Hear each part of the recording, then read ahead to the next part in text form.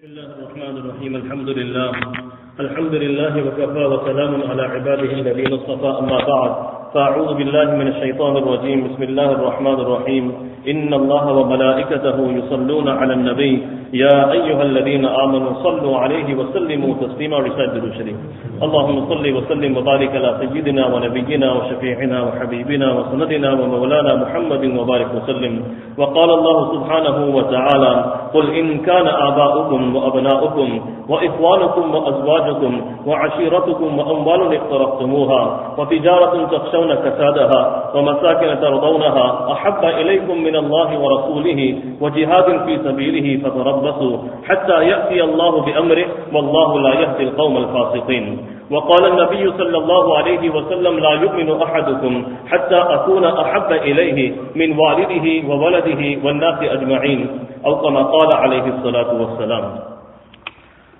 Brothers, we are now in this blessed month of Rabi'ul Awwal, and we are coming towards the end of Rabi'ul Awwal.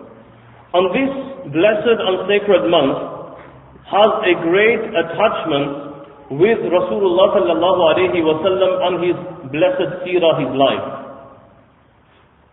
In particular, we find the blessed birth of Rasulullah sallallahu alayhi wa sallam took place in this blessed month of Rabi'ul Awwal.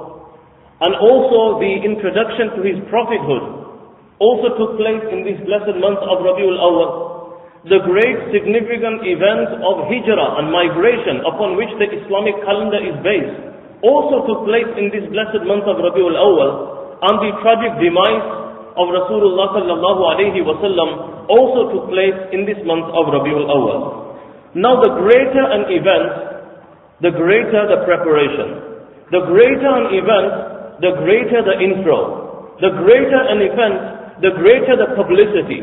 The greater an event, the greater is the anticipation, the waiting and the longing. You know, we see in the media some great news. When the news is great, we see every news channel reporting it. Every newspaper, everyone's talking about it. And when they want to introduce something, months prior to it coming out, the next iPhone for example, we know everybody will know about it. They'll make sure that every single person, even those living in the villages, who do not even have access to the media that we have, even they'll get the message to them as well. The greater the event, the greater the publicity. We find we have great events taking place throughout the world, and accordingly, people find out the publicity is according to this. The greatest event, unanimously everybody agrees, the greatest event which took place on planet Earth in this world was the arrival and the blessed birth of Rasulullah sallallahu alayhi wa sallam. There was nothing greater than this. The coming of Rasulullah sallallahu alayhi wa sallam into the world, the arrival of Rasulullah sallallahu alayhi wa sallam, and accordingly, the event, the introduction, the anticipation, the longing, the preparation, the publicity Allah subhanahu wa ta'ala made for this was amazing. It didn't just start at the time of his birth, or a year or two before, or a few years before. Allah subhanahu wa ta'ala began the publicity of the arrival of Rasulullah sallallahu alayhi wa sallam way before even the coming of Prophet Adam alayhi salam. Even before Adam alayhi salam, Allah subhanahu wa ta'ala wanted the world to recognize who this great man was. There's a discussion amongst the scholars in regards to which is the first creation of Allah. What did Allah create first? Some scholars have mentioned that Allah created the pen of Lawhul Mahfuz first. Some say Allah subhanahu wa ta'ala created the arsh, the throne of Allah. However, many scholars, including Allama Anwar Shah Kashmiri rahmatullah alayhi, has mentioned that the first creation Allah subhanahu wa ta'ala made. And he says this is an authentic narration. The Prophet sallallahu alayhi wa sallam says himself, أَوَّلُ مَا خَلَقَ اللَّهُ نُورِي. The first thing Allah subhanahu wa ta'ala made and created was the nur and the light of Rasulullah sallallahu alayhi wa sallam. It's very unfortunate we're having to announce this is a Vauxhall Astra WF54DCU. Please remove your cars obstructing, and anybody else who's parked in an unsuitable manner, please move your cars. Jazakumullahu khairan. So he says that the first thing Allah subhanahu wa ta'ala created was the nur of Nabuwah of Rasulullah sallallahu alayhi wa sallam. Thereafter the rest of the creation followed. And then Allah subhanahu wa ta'ala, when He created Prophet Adam alayhi salam, Imam Jame Suyuti rahmatullah alayhi has written that something amazing would happen in paradise. We all know about the story of Adam alayhi salam when he was created in paradise. Something amazing would happen in paradise, which was that all the angels, they would follow Prophet Adam alayhi salam. And they would want to see him. They would stare at him. They'd try and see him from all angles. And they'd follow him everywhere he would go. And Imam Suyuti rahmatullah alayhi has written why. The reason is because the nur of Nabuwah and this amazing light, Allah subhanahu wa ta'ala had placed it in the forehead of Prophet Adam alayhi salam. Obviously all the souls, all the people who are going to come, his children, they have been placed inside him, in his loins. So was the nur of Nabuwah of Rasulullah sallallahu alayhi wa sallam. And this would become radiant and shine. And the angels in paradise would try and look at him from every angle. To the extent, Allah subhanahu wa ta'ala gathered all of the angels on 2 occasions for the Master of the world sallallahu alayhi wa sallam.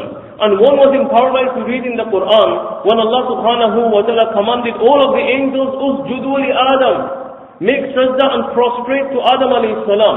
Now we all understand this was not a sajda of worship. We just perform salah. Sajda of ibadah can only be done to Allah subhanahu wa ta'ala. However, before our nation and our sharia, in the previous sharia, you are allowed to bow down to somebody, whether it was a full prostration or half or just bowing the head, and this would be like making salam. Like we have in Surah Yusuf, the father, the mother, the brothers, all of them, they bow down to Yusuf alayhi salam. We find this in Surah Yusuf. So similarly we find that the angels were commanded by Allah subhanahu wa ta'ala to prostrate to Adam alayhi salam. This was out of honoring Adam alayhi salam and as a tahiyya, as a salam, as a welcome.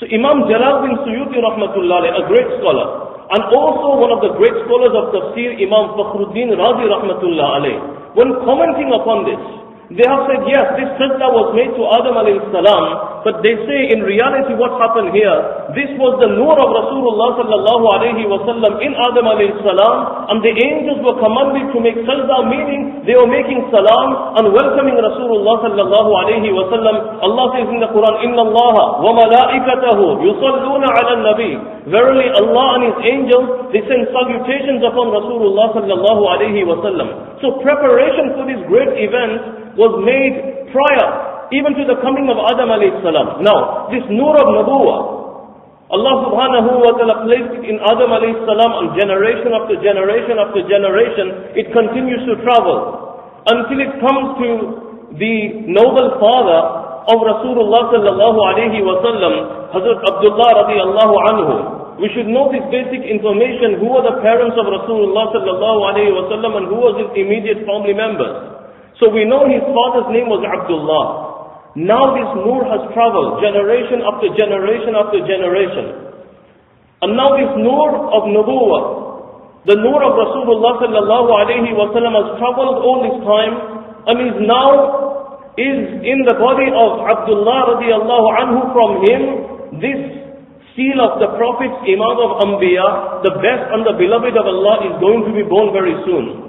What happens, the historians have written that Allah subhanahu wa ta'ala, because of this nur of Nubuwwah, granted Hazrat Abdullah great beauty. And the women of Makkah would follow him around as well, just like the angels used to follow Adam alayhi salam in Jannah. They would follow him around and they would propose to him, they would entice him, they would try and seduce him. In particular, there was one woman who was knowledgeable of the previous scriptures. She was a soothsayer as well. And she tried everything she could to try and seduce him, to try and bring him closer to her. She tried everything in the book. She proposed many times. Abdullah radiallahu anhu, he would decline. Each time he would decline. To the extent she even went to his family members to try and coax them as well, that somehow try and arrange something between us. So every time he would pass by her house, it was very difficult. He had to really control himself, because she would do all sorts of things just to try and get him to come into his house and have relation with her.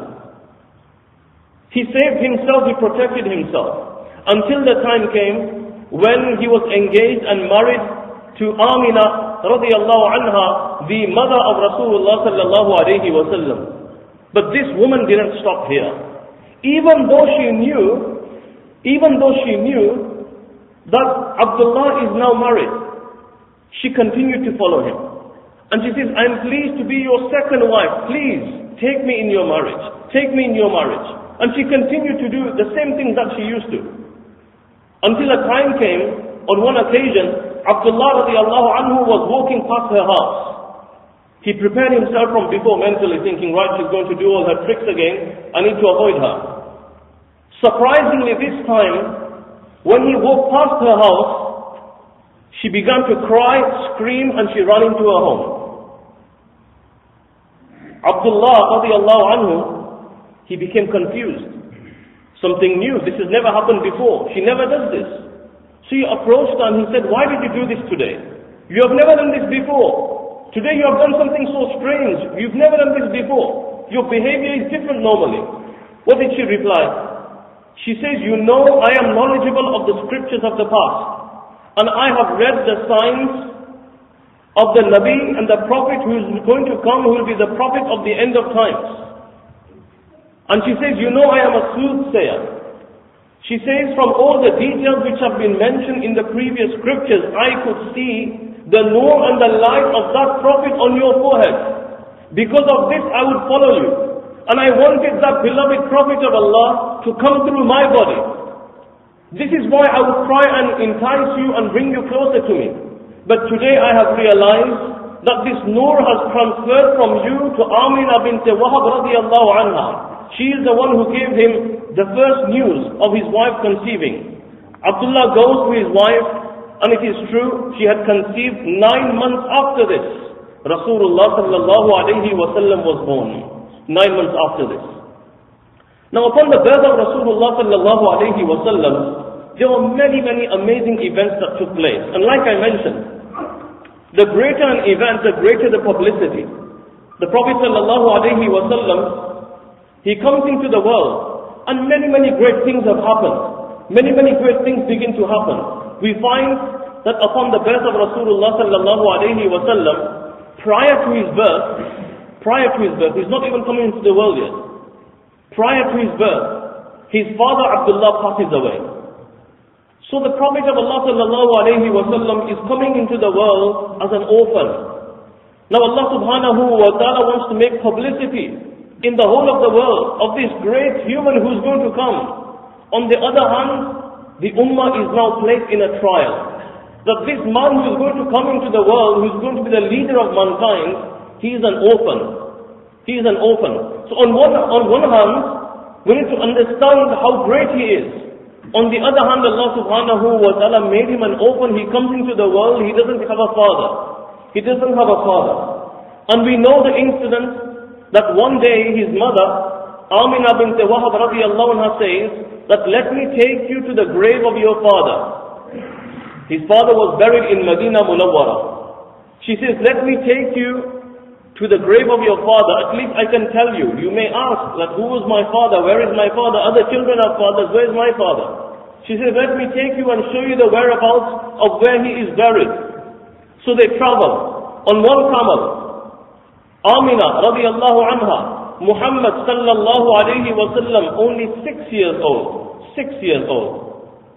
And the maid of Abdullah who had passed away, Ayman. 3 people only. 2 ladies and 1 child, 6 years old. And they travel from Makkah to Mukarramah, they go to Medina Munawwara. Remember, between all this, it's desert. It's desert. Even now, if you were to travel by car, it takes you about, 5 hours, 5.5 hours, if you go by car. So imagine going on camel, no roads in those days, going through the desert. So they go, they visit the qabr of his noble father. Once they are returning from this journey, the mother, Amina bint Wahab, radiallahu anha, she becomes ill, severely ill. And during the journey they reach a place called Abwa. And it is upon this place that the mother of Rasulullah sallallahu alayhi wa sallam, she breathes her last and she leaves the world. Now take a moment out here. Before he came into the world, his father had passed away. Now, just think for a moment. Have you seen a 6-year-old child? My most respected sheikh and teacher, he says that if you want to create spirituality in your heart, if you want to make your heart shine, if you want to remove the darkness of the heart, if you want to dispel the evil thoughts you have in your mind, if you want to become a spiritual person, if you want to create nur in your heart, then he says you do not need to go through many spiritual exercises. It's not that difficult. He says it is sufficient for you to take out a moment and think of that 6-year-old child, Muhammad sallallahu alayhi wa sallam, standing over the dead body of his mother, in the middle of the desert, when there is no one to give her bath, no one to give her ghusl, no one to give her kafan, in the heat of the desert, 6-year-old child. Have we seen a 6-year-old child? What is the understanding of a 6-year-old child? And this is the trial Allah subhanahu wa ta'ala put the ummah through. So he comes into the world, he sallallahu alayhi wa sallam is an orphan. At the tender age of 6, he loses the shadow of his mother. And he returns. Now this is something to think about. Next time you see a 6-year-old child, think. Let it take you back. You will see and you will feel your heart becoming clean. You will feel the darkness of your heart being removed. And your heart becoming illuminated. Because anybody who attaches themselves with Rasulullah sallallahu alayhi wa sallam, they will definitely prosper. And this is something we find in the lives of our previous scholars. That their life was dedicated to Rasulullah sallallahu alayhi wa sallam.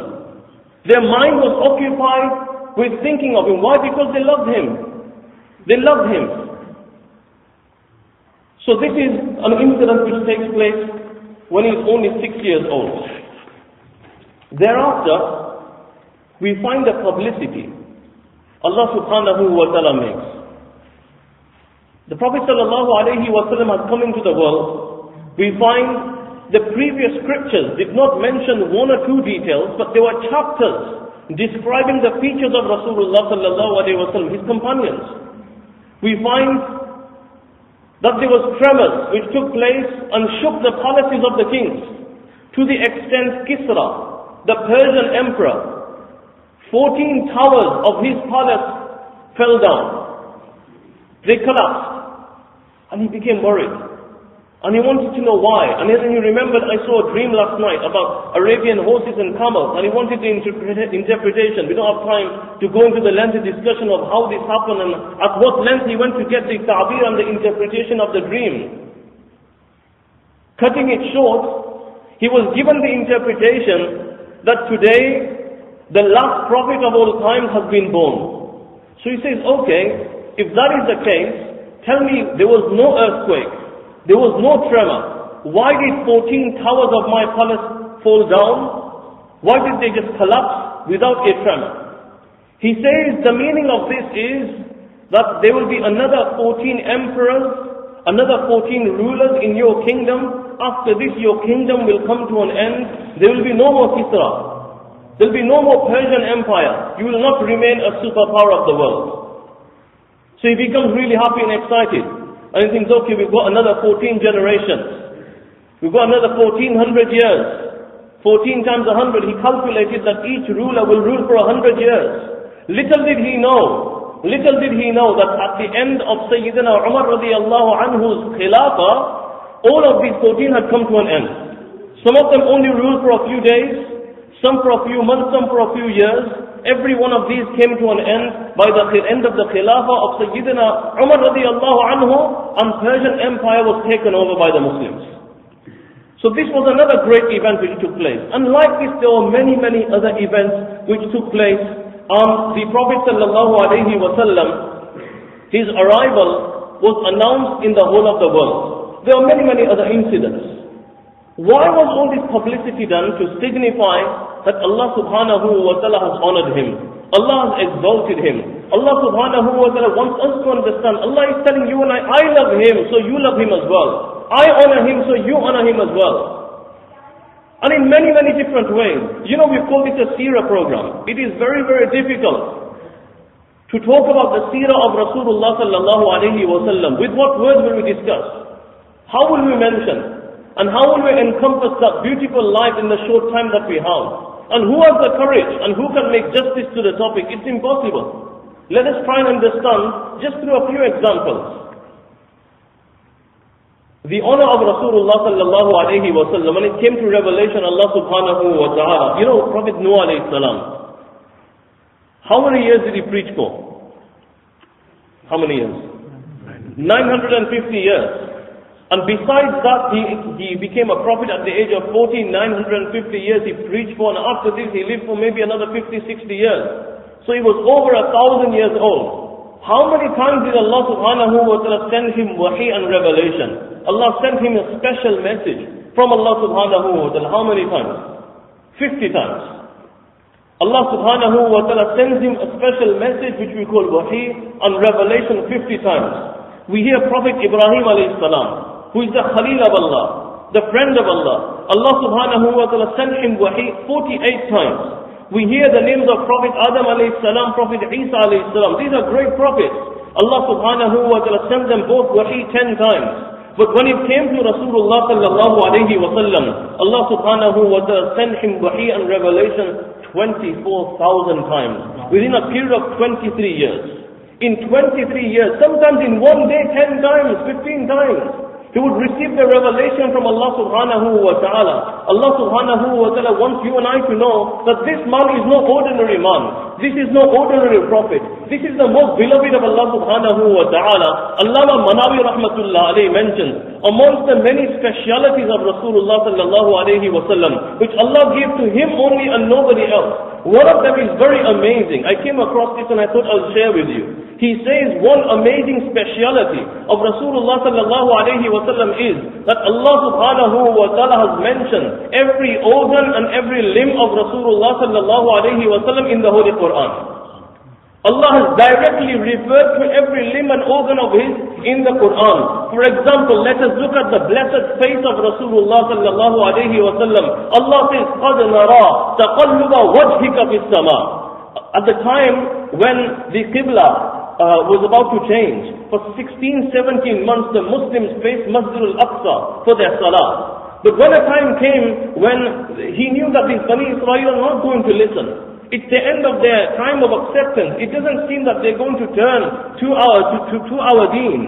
They are very stubborn in what they believe. The Prophet ﷺ would constantly look towards the skies. He would turn his face towards the sky, waiting for revelation. Allah liked this so much. Allah says, قَدْ نَرَى تَقَلُّبَ O Muhammad sallallahu alayhi wa sallam, I have seen your face, your blessed countenance, turning to the sky again and again. Don't worry, we will change the Qibla. We will change the Qibla. Ka'batullah is now the Qibla. Allah refers to his blessed face over here. Allah mentioned his blessed eyes. Allah subhanahu wa ta'ala says, وَلَا تَمُدَّنَّ عَيْنَيْكَ O Muhammad sallallahu alayhi wa sallam, do not stretch your eyes towards the materialistic things that people have been given. Allah talks about his eyes. In another place, Allah talks about his blessed gaze. Allah subhanahu wa ta'ala, when mentioning the incident of Mi'raj, he says, مَا زَاغَ الْبَصَرُ وَمَا طَغَى مَا زَاغَ الْبَصَرُ وَمَا طَغَى. Basar means gaze. Allah has mentioned every organ and limb of his.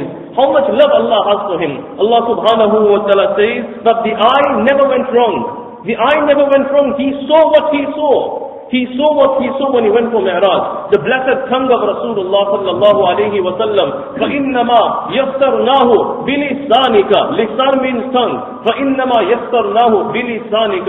O Muhammad sallallahu alayhi wa sallam, we are going to make this Qur'an very easy upon your tongue. Allah subhanahu wa ta'ala mentions his blessed neck as well. وَلَا تَجْعَلْ يَدَكَ مَغْلُولَةً إِلَىٰ عُنُقِكَ. That do not tie your hands, do not make yourself so tight and tie your hands towards your blessed neck. Allah mentions his blessed neck, sallallahu alayhi wa sallam. Allah goes on to mention the blessed heart of Rasulullah, sallallahu alayhi wa sallam. نَزَلَ بِهِ الرُّوحُ الْأَمِينُ عَلَى قَلْبِكَ.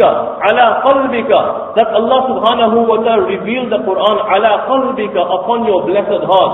Allah mentions his blessed chest. أَلَمْ نَشْرَحْ لَكَ صَدْرَكَ.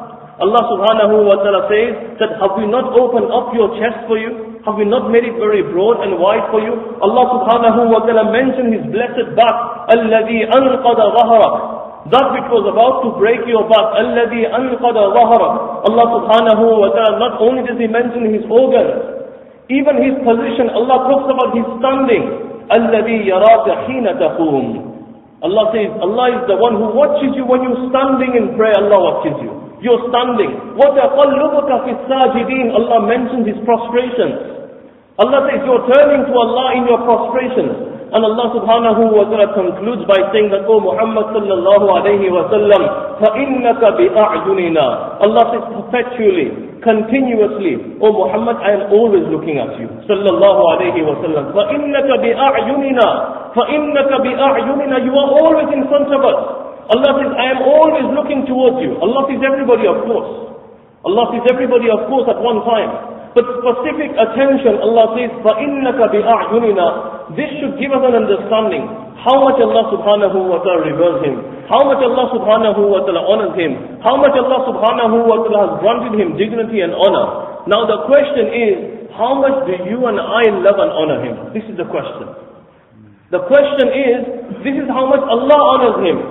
How much have you and I recognized Him? How much do you and I honor Him? How much time have we taken out for Rasulullah sallallahu alayhi wa sallam? We find in the lives of Sahaba radiyallahu anhum, they were totally different. They dedicated everything they had for the sake of Rasulullah sallallahu alayhi wa sallam. Their hearts were decorated with His love at all times. And even at the times of need, when a person forgets everybody, you remember those who are close to you. You think of a time when you are in need, when you are in trouble.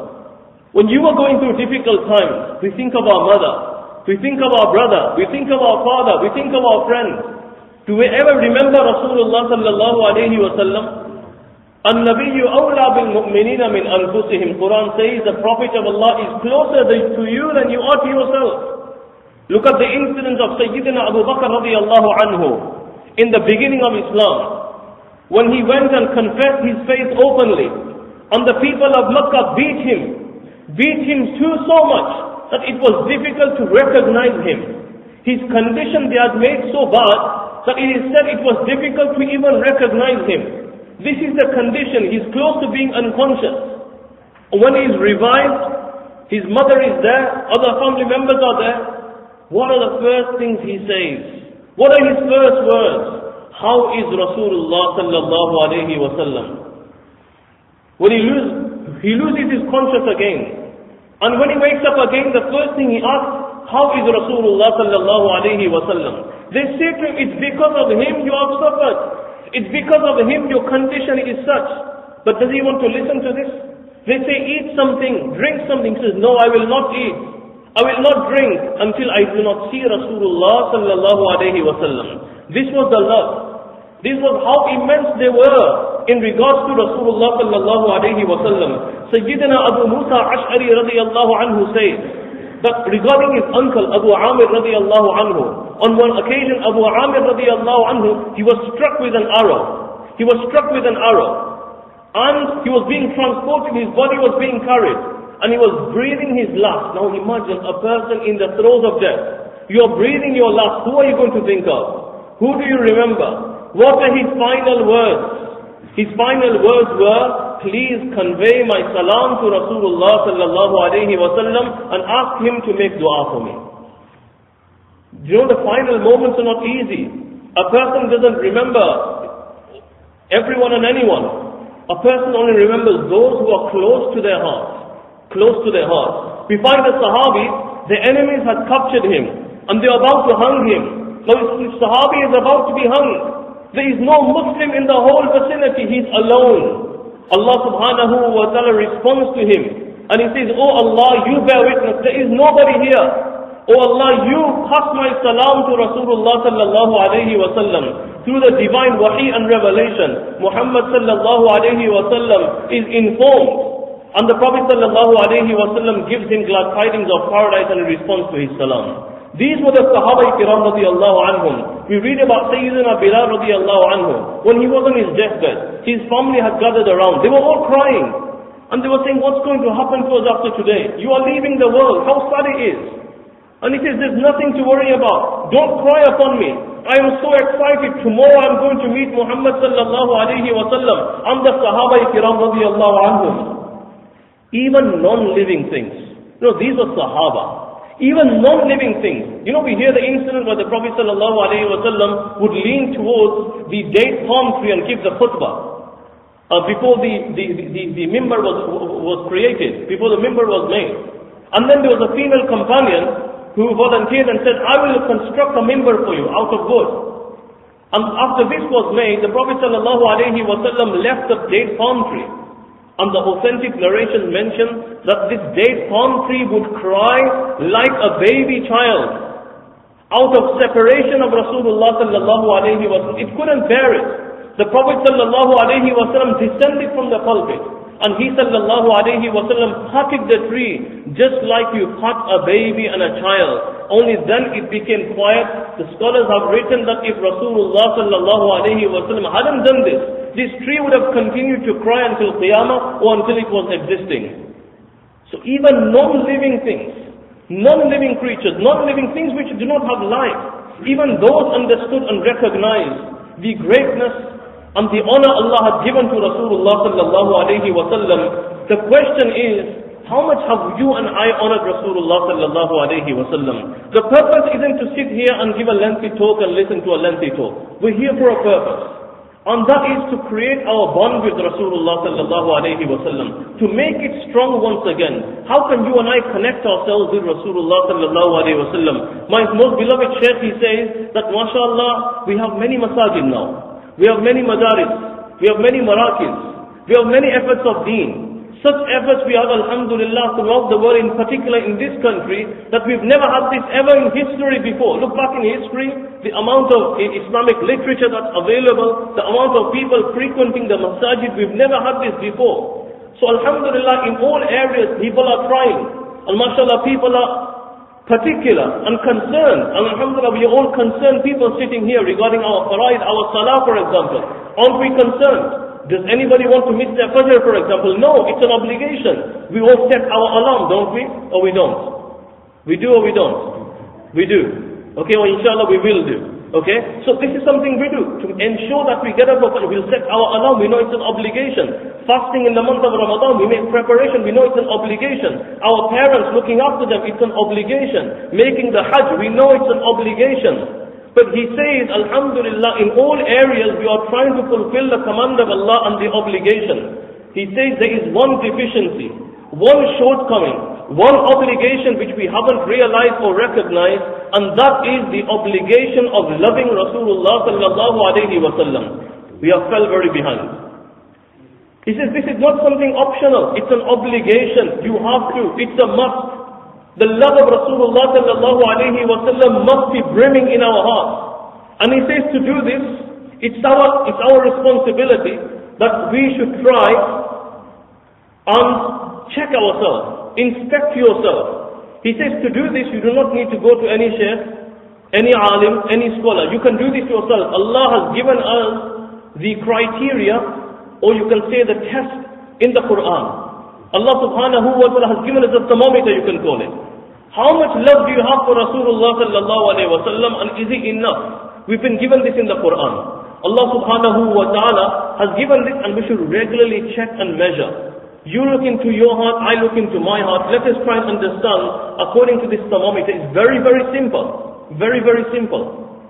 Firstly, I ask a question. In the last 24 hours, in the last 24 hours, I won't say in the last so many weeks or so many months or so many years, just the last 24 hours, of course, we've remembered our mother, we remembered our father, we've remembered our brothers, our friends, we've thought of various people, haven't we? Yes, no? Yes, we've thought of various people. How many times have we remembered Rasulullah sallallahu alayhi wa sallam? Being very honest, how many times? When we're reading Allahumma salli ala Muhammad wa ala ali Muhammad, do we think of him then? How many times? It's a question. Because this is an obligation. Allah says in the Quran, Allah puts you and I to a test. And it is every one of us should take this test regularly, every single day. Inspect yourself and test yourself and see. Allah says in the Quran, قُلْ إِنْ كَانَ آبَاؤُكُمْ. It's a very simple test. Allah subhanahu wa ta'ala mentions those who are closest to you the most. Allah says your parents. There's 8 things I'm going to mention. Count with me the 8 things.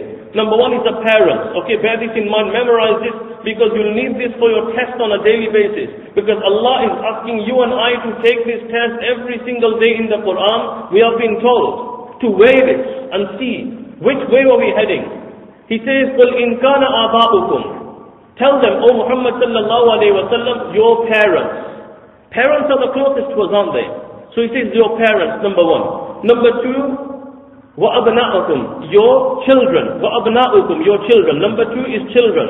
And then he says your brothers and sisters. So you've got parents, your children, your brothers and sisters, your wives, meaning your spouse, your partner. So you've got 4 here. And then وَعَشِيرَتُكُمْ, your family. It could be your uncle, your auntie, your grandparents, your cousins, your extended family, those who you love. Obviously we all love our family. So he says your parents, your children, your brothers and sisters, your partner, your wife, and for the women, your husband, your family, the rest of your family. And then he goes on to say, وَأَمْوَالُكُمْ, number 6, your wealth. Your wealth.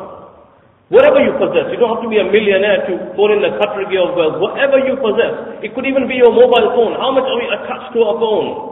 Okay, your wealth. وَتِجَارَةً تَخْشَوْنَ كَسَادَهَا, your business, your job, your occupation, your position. And the last one, وَمَسَاكِنْ تَرْضَوْنَهَا, your house, your dwelling, the place where you live. So Allah subhanahu wa ta'ala says, take a scale. So in your mind you need to have this scale. On one side, he says, put the love of these 8 things. So your parents, your children, your brothers and sisters, your partner, and then your family, and then your wealth, and then your business or your job, and your house. And he says, on the other hand, put the love of Allah and His Rasul sallallahu alayhi wa sallam, and weigh it out for yourself. Measure. Make the measurement. Have we ever made this measurement? It's an obligation. It's not optional. How can I say it's an obligation? Because Allah subhanahu wa ta'ala after this, He uses such stern words which He hasn't even used for those who miss their salah. Not to say salah isn't important. Of course salah is important. Allah subhanahu wa ta'ala says that if the love of Allah and His Rasul sallallahu alayhi wa sallam is not heavier and greater than these 8 things, then Allah says, فَتَرَبَّصُوا حَتَّى يَأْتِيَ اللَّهُ بِأَمْرِ. Then wait until the punishment of Allah will come. Today we are suffering in this world. Our Shaykh mentions we are suffering in the world because of this. Because we have let go of Rasulullah sallallahu alayhi wa sallam. We have forgotten him. So every day we should do this test. We should check ourselves and try and increase ourselves. Just like we set our alarm for Fajr because we are worried it's an obligation. This is also an obligation to love Rasulullah. Now I will tell you the hadith which I mentioned in the beginning. The Prophet sallallahu alaihi wasallam says, "La yu'minu ahadukum." None of you can become a perfect believer. Your iman is not complete. Hatta akuna ahabba ilayhi, until I, Muhammad sallallahu alaihi wasallam, am not more beloved to him min walidihi than his parents, wa waladihi and his children, wa nasi ajma'in and all the people of the world. So the love of Rasulullah sallallahu alaihi wasallam should be brimming at the top. So now we remember our loved ones. You know, sometimes the thought of your loved one wakes you up from sleep. The thought of your loved one, for example, rushes you out of your house. You want to go and see them. How many times have we been woken up by the love of Rasulullah sallallahu alaihi wasallam? How many times has it changed our condition? Thinking about Rasulullah sallallahu alaihi wasallam. So this is something we need to understand. We need to try and develop. We find in the time of Rasulullah sallallahu alaihi wasallam there was one Sahabi, and the scholars of Hadith have called him Al-Qa'il Al-Ba'il As-Sa'il. Al-Qa'il Al-Ba'il As-Sa'il. Why? Al-Qa'il means the one who made the statement. As-Sa'il means the questioner. And Al-Ba'il means the one who urinated. So now you might ask me, who is this? We've never heard of this Sahabi before. That's not his name. We don't know his name. His name is anonymous. Nobody knows what his name is.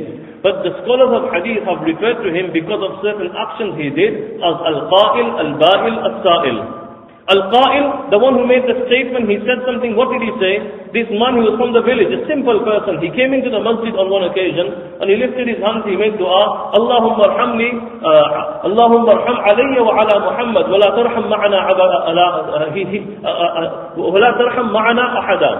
He says that, oh Allah, Shower your mercy upon me and Muhammad sallallahu alayhi wa sallam, and don't show your mercy to anybody else. Just upon me and Muhammad sallallahu alayhi wa sallam, and do not include anybody else in the mercy.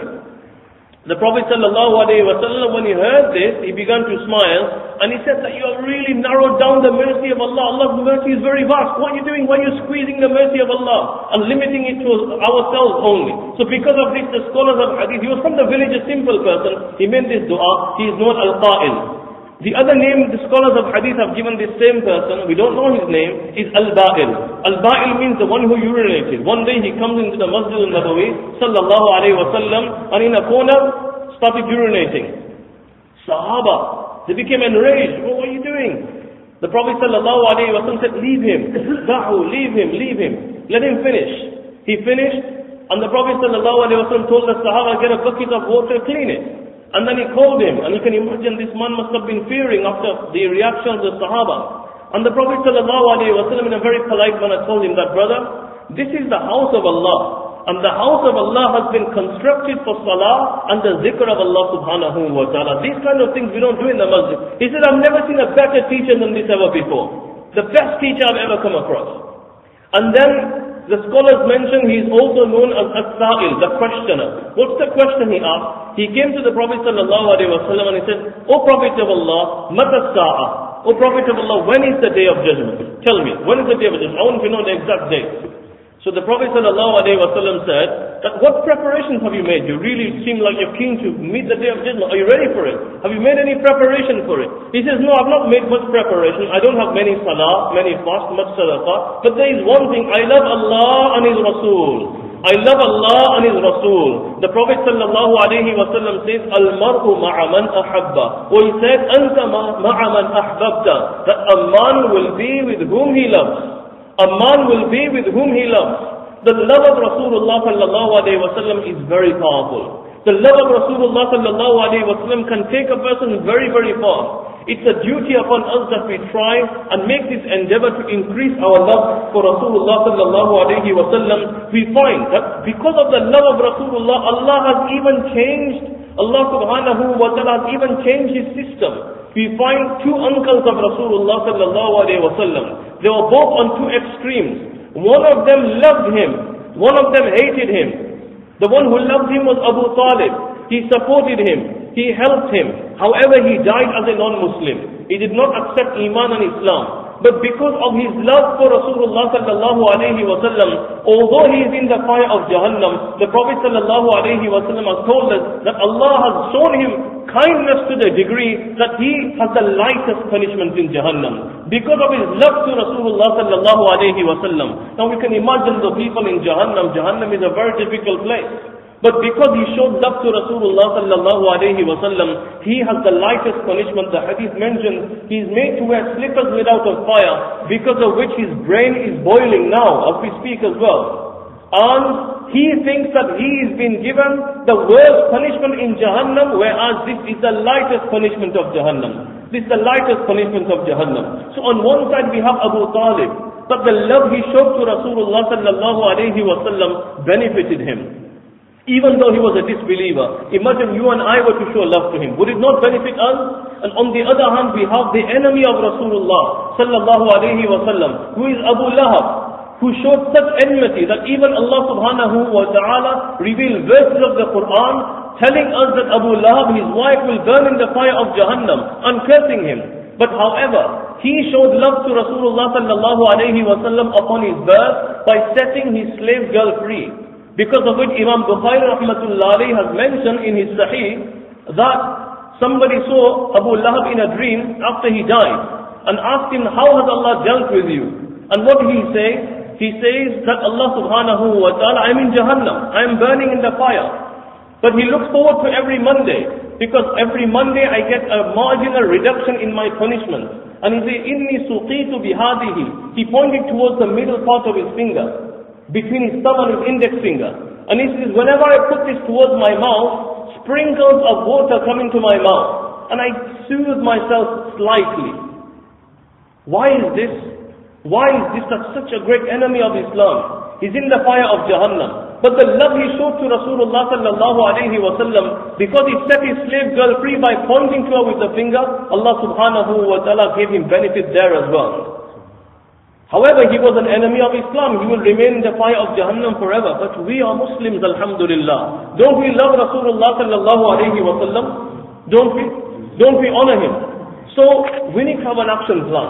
How can we change ourselves? How can we change ourselves? How can we better ourselves? Like I said before, the aim is not to discuss the whole of the seerah. It's impossible for us to do this. The aim is how can we attach ourselves to Rasulullah sallallahu alayhi wa sallam and begin to study the seerah. So for this, coming to an end and a conclusion for today's talk, the first thing I'm going to ask everybody here to do is, let us try to begin studying the seerah of Rasulullah sallallahu alayhi wa sallam. We need to do this, we need to take some time. You know, we've read up about everybody. You know, we know everybody's status today, we know everybody's profile. But what's the profile of Rasulullah sallallahu alayhi wa sallam? Who was he? How was he? How did he conduct his life? Who were his family members? Today we know everybody in the world. We've not recognized Rasulullah sallallahu alayhi wa sallam. So the first thing I want everybody to do, inshallah, including myself, we all need to start doing this. But let us try and read the biography and the seerah and learn the seerah of Rasulullah sallallahu alayhi wa sallam. This is amazing. There is nothing better you can do than study the life of the most beloved of Allah subhanahu wa ta'ala. We'll all try and do this, inshallah. And for this, alhamdulillah, we have prepared 20 short lessons on the seerah of Rasulullah sallallahu alayhi wa sallam. Just a few pages, and inshallah, you can collect this on your way out for free. We'll be distributing this, inshallah. Seerah in 20 lessons. This is not the whole of the seerah, but what we've done is just snippets of the seerah into 20 basic lessons regarding his birth, when he was born, his parents' names, and then what happened after that, and his hijrah, and then he went to Makkah al-Mukarramah, Medina Munawwara, and he passed away, and then his wife's names, his children's names, his aunties, his uncles, and a few of his features. So this, inshallah, will be given out. I request everybody, please take one of these, read it, try and memorize it. Try and memorize it, try and understand. This is very, very basic. This is somewhere we can start from. And after this, inshallah, we can try. There are many other great books of seerah. Seeratul Mustafa, sallallahu alayhi wa sallam, a very amazing book, Seeratul Mustafa. It is now available in English as well. And for those who do not understand English, mashallah, there are many books in Urdu, in Bangla, in Hindi, in many, many different languages we find. And in English, alhamdulillah, we have many books on the seerah of Rasulullah sallallahu alayhi wa sallam. So everybody will try and do this, inshallah. So the first thing is, we try and study and read the seerah of Rasulullah sallallahu alayhi wa sallam. In this we will learn who he was, how he conducted his life, what kind of a person he was, how is the events that took place in his life, and we will learn so much from there. Everything that we are facing today in the world is because we have left the seerah of Rasulullah sallallahu alayhi wa sallam. If we come on to the seerah, we will not see any problems. We will see a solution to every problem, number one. Number two, the second thing we're going to try and do, inshallah, after listening to today's talk, the first one is we're going to all try and study the seerah. Yes, inshallah? Yes, number one. Number two, the second thing is we need to make abundance of recitation of Durood Sharif. Very, very important, very, very beneficial. Today we are very, very slow, very behind, and we are lacking in this area. We don't read much Durood Sharif. We don't send much salutation upon Rasulullah sallallahu alayhi wa sallam. Allah is sending salutation upon him. Allah is telling us in the Qur'an. Allah doesn't perform salah, nor does he fast in the month of Ramadan, nor does he perform the Hajj. But when it came to sending salutations, Allah says in the Qur'an, before he tells you and I, you see people, you can talk the talk, but you need to walk the walk as well. Actions speak louder than words. Allah subhanahu wa ta'ala himself first tells us, Inna Allah wa malaikatahu yusalluna ala nabi. That all people, Allah and his angels, send salutations and durood upon Rasulullah sallallahu alayhi wa sallam. Ya ayyuhalladhina amanu sallu alayhi wa sallimu taslima. O believers, you also send salutations upon him. So Allah is giving his own example. Allah is telling us, I send salutations. Why can't you send salutations? How many salutations do we send a day upon Rasulullah sallallahu alayhi wa sallam? We know he has a right on us, okay? Yes, we know this or we don't. He does have a right on us. If somebody lends us some money, for example, somebody helps us out, every time we see them, we try and be courteous of them, be mindful of them, we look out for them, we make sure that, we respect them, we honor them. Well, some people don't, but generally you should. Obviously we do, it's only natural. But the favors Rasulullah sallallahu alayhi wa sallam has upon you and I are countless. If we start counting them now, we won't have enough time. So many favors. Let us just mention one thing. Who doesn't know the incident of Ta'if? Who doesn't know this? Alhamdulillah, majority of the people sitting here, we must have sat in the ta'aleem that takes place every day in our masjid or in your respective masajid. And if not, we should sit in the ta'aleem that takes place. And if not in your local masjid, you must have been out in Jamaat for 3 days, for 10 days, 40 days, 4 months. And we sit in the ta'aleem. In the ta'aleem we hear, right in the beginning of Hikayat al-Sahaba, we find the story when the Prophet ﷺ went to Ta'if to call the people to Islam. Cutting the long story short, he ﷺ was pelted with stones for about 3 miles, to the extent that his blessed flesh ripped open, and from head to toe he was covered in blood. Now this is nothing small. Imagine how hard would you need to hit somebody with a stone for them to start bleeding from head to toe. And so much blood that his blessed sandals were clogged to his blessed feet. That's how much blood there was. And every time he'd fall down, the street urchins would come and pick him up again and push him so that they could hurt him more. Now this was done why? He didn't have any sins. He was already beloved in the eyes of Allah. Why was this done? Why was this sacrifice made? Why did he go through this difficulty? You know, you and I don't go through this for our own children. We don't go through this for our own wife. We've never skipped a meal for our own family members. We can't. We've never stood the whole night in tahajjud just for the sake of our children. Have you ever heard of anybody? For the sake of their own children, the whole night they stood in tahajjud. Maybe 1 hour, 2 hours, but the whole night, the Prophet ﷺ did it every night for you and I. Why did he go 3 miles of being pelted with stones, blood from head to toe? And when the angels come and say, look, it's in our power and control, we can crush these people. And he says, no, don't crush them. Why? I have hope that from their progeny, they might not accept Islam, but somebody from their children and offspring will accept Islam. Now do you know that today you and I are sitting here because of that Ta'if day? Because of that blessed blood of Rasulullah sallallahu alayhi wa sallam which he shed for you? He shed for you. He shed for you and me. Why? Because from the progeny of the people of Ta'if and the Saqif, a youngster by the name of Muhammad bin Qasim, he accepted Islam, and he is the one who brought Islam to the Indian subcontinent, to our lands, because of which you and I are sitting here today. So you and my Prophet, putting aside all the other sacrifices, and all the other hunger, and the difficulty, and the torture he went through, just think of the time in Ta'if. Think of the time in Ta'if. Take out some time, sit down yourself, think. The most beloved of Allah. Allah subhanahu wa ta'ala told him, I can make the mount of Safa out of gold and then follow you. He didn't choose this. He chose to strive. And not only in the dunya, even in the akhirah, he says, if you don't find me by the bridge of Seerah, try and look for me by the scales. That if any one of my ummati comes and his good deeds are less, I will try and push down his scale. You don't find me there, find me by the bridge of Seerah. I will ensure that none of my ummati fall into the fire of Jahannam. You don't find me there, find me by the arsh of Allah. I will pledge to him and I'll be in prostration, making sure every one of you are safe from the fire of Jahannam. That Nabi who cried for me, that Nabi who shed tears for me, that Nabi who bled for me, that Nabi who sacrificed his entire life. His children went hungry, days on end. He didn't think about his own children. Fatima radiallahu anha, a time came, her stomach was nearly touching her back. This is how skinny she became. Why? She hasn't eaten for days on end. And today, we cannot read Durood Sharif upon that same Nabi 5 times a day, 10 times a day, 20 times a day. We can't think of him, we can't remember him. We have not taken out time for him.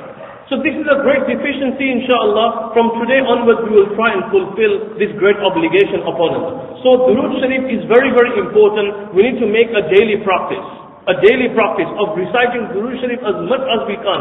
It is very, very, very beneficial. You read one Durood Sharif, Allah will shower you with 10 of His mercy. 10 of your sins are forgiven. And you can read any Durood Sharif. The long one we read in Salah, you can read that one. You can read a small one, Sallallahu ala Nabi al-Ummi. Everybody knows this now. It's very, very easy. We've discussed it many times before. Sallallahu ala Nabi al-Ummi. Sallallahu ala Nabi. I'll tell you another one. Very beneficial, and this is also very short, but it's complete Durood Sharif. Sallallahu ala Nabi al-Ummi, yes, has the words of salat in there, of salutation. But we don't have the words of peace and sending salutation upon his family members. So we have a shortest complete Durood Sharif. Allahumma salli ala Muhammad wa ala alihi wa sallim. Allahumma salli ala Muhammad wa ala alihi wa sallim. Allahumma salli ala Muhammad. We have the words of salat in there, salam in there, and alihi, his family members as well. Allahumma salli ala Muhammad wa ala alihi wa sallim. Again, this is from hadith. Allahumma salli ala Muhammad wa ala alihi wa sallim. Now, how long will it take you? Allahumma salli ala Muhammad wa ala alihi wa sallim. Allahumma salli ala Muhammad wa ala alihi wa sallim. Allahumma salli ala Muhammad wa ala alihi. You can read this so many times. In one breath, you can read it 5 times.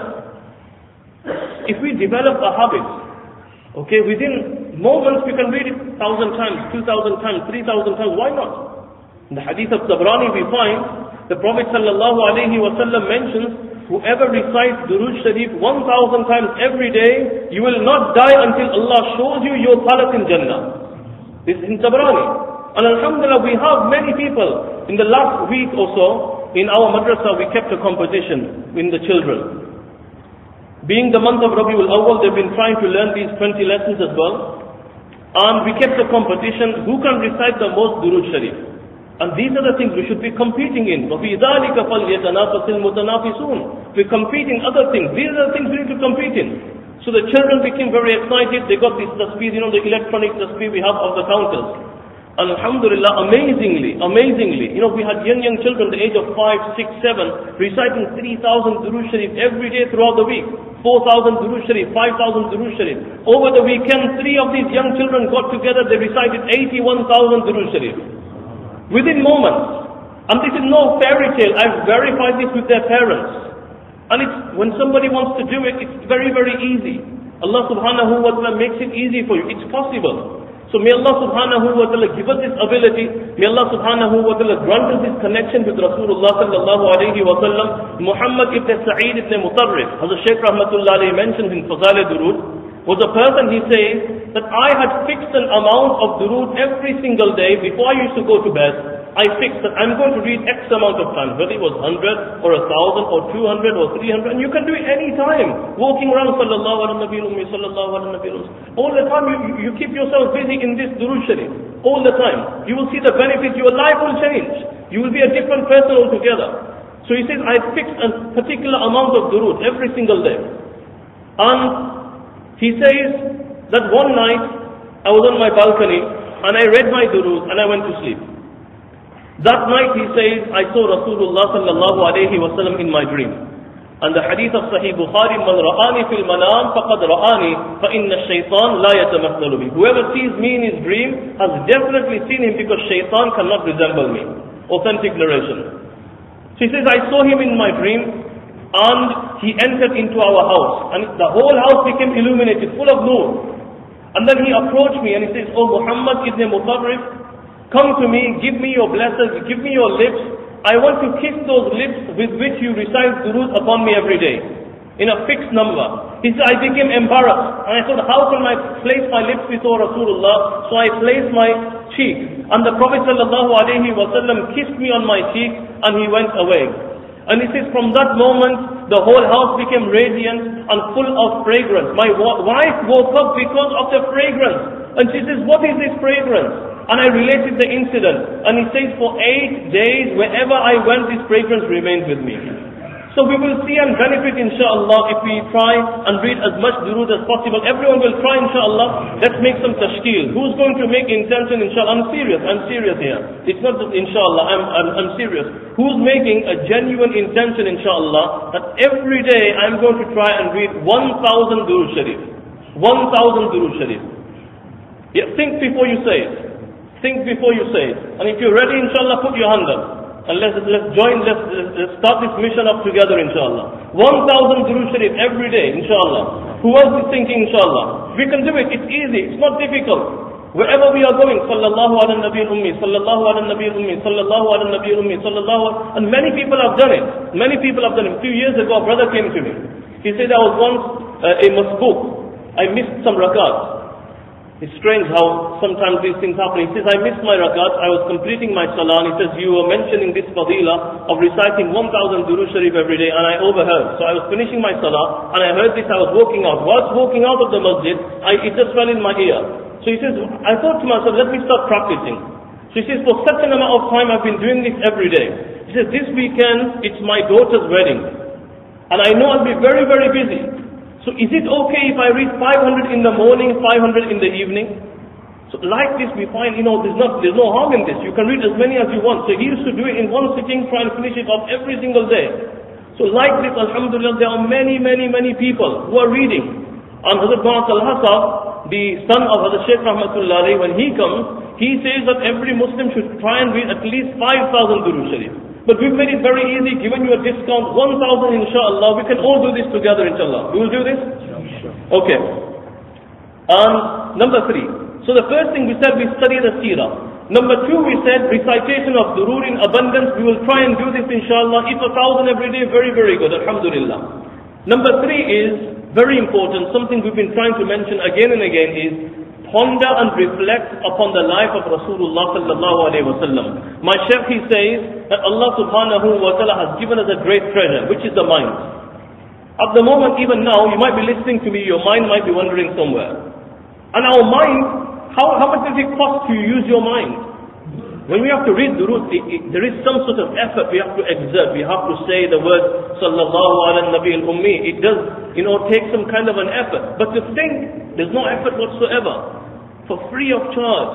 We can become so close to Rasulullah sallallahu alayhi wa sallam if all the time we can keep our minds occupied with the thoughts of Rasulullah sallallahu alayhi wa sallam. Whenever you see a 6-year-old child, why don't we think of the incident of Rasulullah sallallahu alayhi wa sallam when he was 6 years old and he saw his own mother pass away? You will see a difference in your life. When you hear the adhan, you're sitting in the masjid, you'll hear the adhan now. Yes, you might be doing something, you might be doing wudu, you might be walking up the stairs, but our mind should become occupied. Imagine, how was it when Rasulullah sallallahu alayhi wa sallam would be in the masjid and the muazzin would say, Ashhadu anna Muhammadan Rasulullah. Imagine the kayfiyah of the Sahaba. When we stand for salah, for example, think about how the Prophet sallallahu alayhi wa sallam performed his salah. When you make salam with somebody, yes, you're looking at that person. Take your mind to how did he make salam. You sit in your car, think how he rode on the camel, on the donkey, on the horse. When you walk, think about how he walked. When you are eating, think about the eating of Rasulullah sallallahu alayhi wa sallam. Connect ourselves. All the time, occupy ourselves with the thought. We can only do this when we read the Seerah of Rasulullah sallallahu alayhi wa sallam, and this will really benefit us. A person once came to a sheikh, and he said, I want you to teach me, how can I see Rasulullah sallallahu alayhi wa sallam in my dream? Who wants to do this? Who wants this? I'll tell you the secret as well. I'll share it with you. I think nobody wants to know. Okay, let's move on. Let's move on to the next one. Okay, number 4. Nobody wants to see the Prophet ﷺ in the dream. Oh, we do? Okay. It's a delayed response. I think you were thinking about it. No, I'm not going to charge you, don't worry. Is that probably what you were thinking? No, there's no cost to it whatsoever. There's no charge. Okay. The only condition is that we have to do what we are told, inshallah. We'll do this? The sheikh, he said to the murid, he said to the students, you want to see Rasulullah sallallahu alayhi wa sallam in your dream? He says, yes. He goes, okay, I'll teach you. I promise I will teach you. But you have to stay the night at my house. I'm not calling you to my house. No. So he says, come at this certain time. So he comes. The student comes. And the sheikh says, yes, the meal is ready, the food is ready, sit down. So he thinks he's honored and he's privileged to eat with the sheikh. So the food is prepared. The sheikh has made food. It's very salty. The saltiest food ever. He puts the whole bottle of salt in there. And he puts no water. So the student is eating. He finds it salty obviously. But he finds it disrespectful to say kana. So he thinks it's a privilege for me to eat here. So I shouldn't really ask for anything else. I don't want to be disrespectful. So he continues to eat. And now at the end of the meal he's very, very thirsty. His throat is full of salt. But then the sheikh says, this is the room where you'll be staying and sleeping. You go to rest here. I'm going to rest now. So the student goes and he takes some rest. He spends the night. In the morning the sheikh wakes up. The student wakes up. He says to him, so did you see Rasulullah sallallahu alayhi wa sallam in your dream? He says, no, I didn't. I thought you were going to teach me. I thought I'll see him tonight, but nothing happened. I didn't see the Prophet ﷺ in my dream. So did you see anything? He said, yeah, I did have a dream, but it was not about Rasulullah ﷺ. And I came to learn about seeing Rasulullah ﷺ in the dream. He says, okay, what did you see? Did you see a dream? He said, yes. What did you see in the dream? He said, well, I saw rivers, and I saw streams, and I saw fountains, and I saw streams of water, and I saw seas, and I saw oceans, and I saw lots and lots of rain. He said, so you saw lots of water? He goes, yes, I did. He goes, do you know why this is? Because why? Because when you went to sleep, you were thinking about water. So that's why you saw lots and lots of water. If you go to sleep thinking about Rasulullah sallallahu alayhi wa sallam, you will see Rasulullah sallallahu alayhi wa sallam. Very, very simple. Today we don't think about him. You and I know, I don't need to mention. And it might be disrespectful to mention what goes through our minds. So this is the key. Let us connect ourselves to Rasulullah sallallahu alayhi wa sallam, and inshallah Allah subhanahu wa ta'ala will bless us. And finally, most importantly, we need to implement his sunnah. Obedience to the messenger and true love is that we try and implement his sunnah, walk his walk, talk his talk. Man ahabba sunnati faqad ahabbani, wa man ahabbani kana ma'iya fil jannah. Whoever loves my sunnah, he has loved me, and whoever loves me, he will be with me in paradise. Let us try and develop on a daily basis, on a weekly basis, more and more sunnah of Rasulullah sallallahu alayhi wa sallam. I pray to Almighty Allah subhanahu wa ta'ala that He grants us true love of Rasulullah sallallahu alayhi wa sallam. May Allah wake us up from our sleep and give us the realization of this neglected obligation and farad, which today we have neglected totally. May Allah give us the understanding and the true love of Rasulullah sallallahu alayhi wa sallam. May He help us to recite abundant durood sharif on a daily basis. Those of us who've made intention, may Allah accept our intention, and may Allah subhanahu wa ta'ala grant us a life of the sunnah. Wa akhiru da'wana alhamdulillahi rabbil alamin.